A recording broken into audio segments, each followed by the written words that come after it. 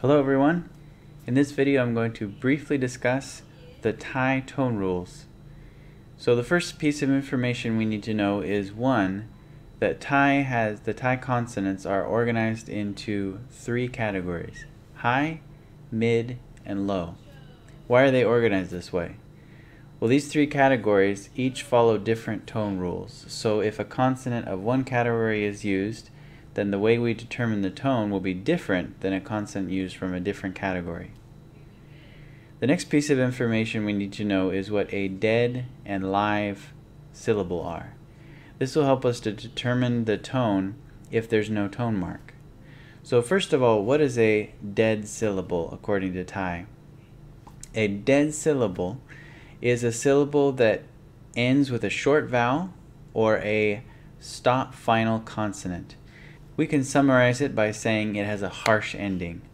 So for example, saw sura, sara sa is short and harsh.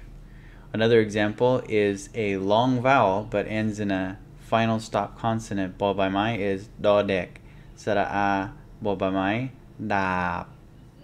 It doesn't end in a soft way, but it ends dap. It ends hard with a hard consonant. So that is dead. Now what about live? Well, live is the opposite. Live is either ending in a long vowel or it ends in a soft consonant. Soft final consonant, that being. So for example, we could have saw sura, sara sa, or we can have dodek, sara mai hanakat, and then nonu in the end, and that would be dan. Dan is not harsh, it's soft. So that is live. These two pieces of information will help us to determine the tone in the end. Finally, the third piece of information that would be helpful in determining the final tone is two tone marks that the rules never change for. Essentially, when you see that tone mark, you automatically know what the tone is. The first one is mai chatawa, and it looks like a little plus sign. When you see that tone, it means it's a rising tone. It will always be a rising tone if you see that tone marker. The second one is mai tri. If you see that tone, it means it'll be a high tone. When you see that tone marker, high tone. So we can set those off aside knowing that it's as simple as that. Now, let's break down the rest of the tone rules. It gets a bit more complicated from here, but it's definitely doable. Looking at the high class consonants, if we see a mai e, the little line, we will know that it is a low tone. For example, ho hip, bo win, ngongu, huang. If we see mai to, then we know that it will be a falling tone. For example, ho hip, sara o ngongu, hong, hong. Next, if we have no tone mark, we have to determine is it dead or live.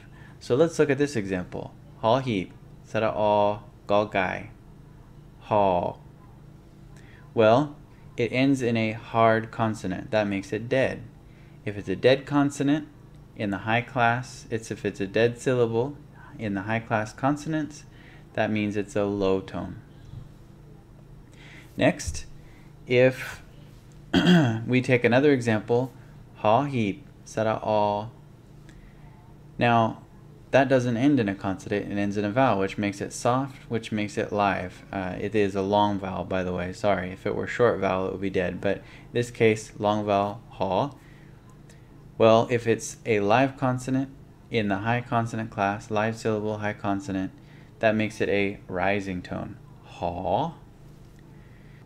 That covers the high class consonants. Now what about the mid class consonants?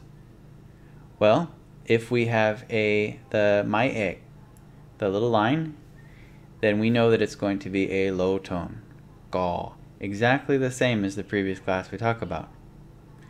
If we see a mai to, if we see a mai to, like you see on the screen, for example, ga gai, sara o nonu, mai to, it will be falling, gone.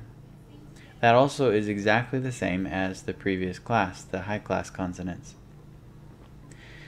Now what about if it's a dead consonant? For example, dodek, sara e, go gai, dek. Well, exactly as the previous, it will be a low tone. So why do we even separate these? Well, here's the difference. If it is live, for example, gogai, sara-a, again, that's a long vowel, sara-a, then it will be a flat tone. Ga. Not low, not ga, but ga. So that covers the mid-class consonants. Now, what about the low consonants? They're a bit different. So if we have my egg, for example, kho kwai, sara-a, yo yak, my egg, there will be a falling tone. Koi, koi. Now, if we have a my to, for example, kho kwai, sara-a, no nu, my to, it will be a high tone. Kon, kon. Let's look at an example of a live syllable. For example, kho kwai, sara-a. If it's live, then it's a flat tone. Ka, just like the mid-class consonants. Now finally, let's look at an example of a dead. With dead and low-class consonants, there is a extra step that we have to look at. I don't know why, there just is. So with dead, low-class consonants, you have to ask, is it a short vowel or is it a long vowel? So for example, we'll look at two words that are identical with the exception of the fact that they have short or long. First word is loling, my hanaka, golkai. If it is a short vowel like that, uses my hanakat, golkai, and it is dead, it is a rising, lak, lak. However, if we change that my hanakat to a long vowel, sara-a, then it's loling, sara-a, golkai. It is a falling tone. Lak, lak. So this is all a lot to take in one sitting in just a few minutes. How could we simplify that? Well, if you look down in the comments, or if you look above the comments in the notes section below this video, I've included a link to a cheat sheet that you can use.